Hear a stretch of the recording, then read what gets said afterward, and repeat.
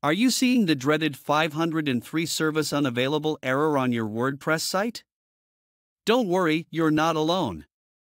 This error can be frustrating, but the good news is, it's usually fixable with a few troubleshooting steps. In this video, I'll guide you through the process to identify and resolve the issue so you can get your website back online quickly. Let's dive in. First, let's understand what a 503 service unavailable error means. It occurs when your web server is temporarily unable to handle a request. This could be due to server overload, faulty plugins, or misconfigured themes. Essentially, the server is up, but something is stopping it from functioning properly.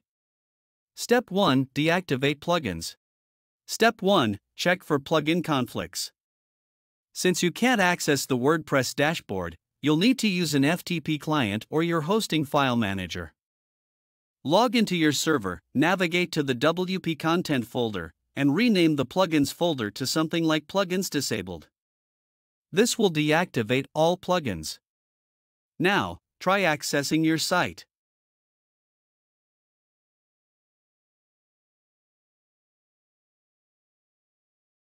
If the site works, one of your plugins is the culprit.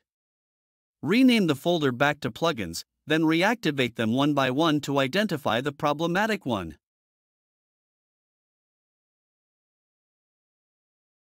Step 2. Switch to default theme. If plugins aren't the issue, the next step is to check your theme. Access the Themes folder and rename your active Themes folder. This forces WordPress to revert to a default theme like 2023. Refresh your site to see if the error is resolved. Step 3. Increase server resources. The error might also be due to insufficient server resources. Edit your wp-config.php file and add the following line to increase your PHP memory limit.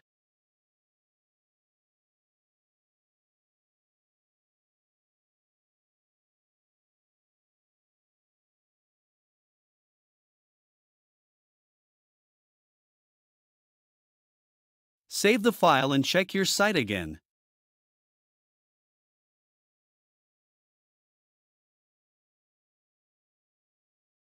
Step 4. Check for server issues. If the error persists, it could be a server-side issue. Log into your hosting dashboard and check the server status. If you see high resource usage, consider upgrading your hosting plan.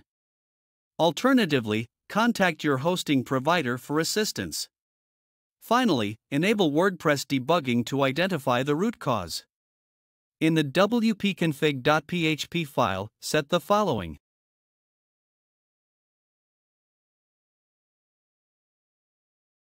Reload your site, then check the debug.log file in the WP content folder for errors. And there you have it. These steps should help you fix the 503 error on your WordPress site. Remember, patience is key when troubleshooting. If you're still facing issues, don't hesitate to reach out to your hosting provider or a WordPress expert. If you found this video helpful, give it a thumbs up and subscribe for more WordPress tips.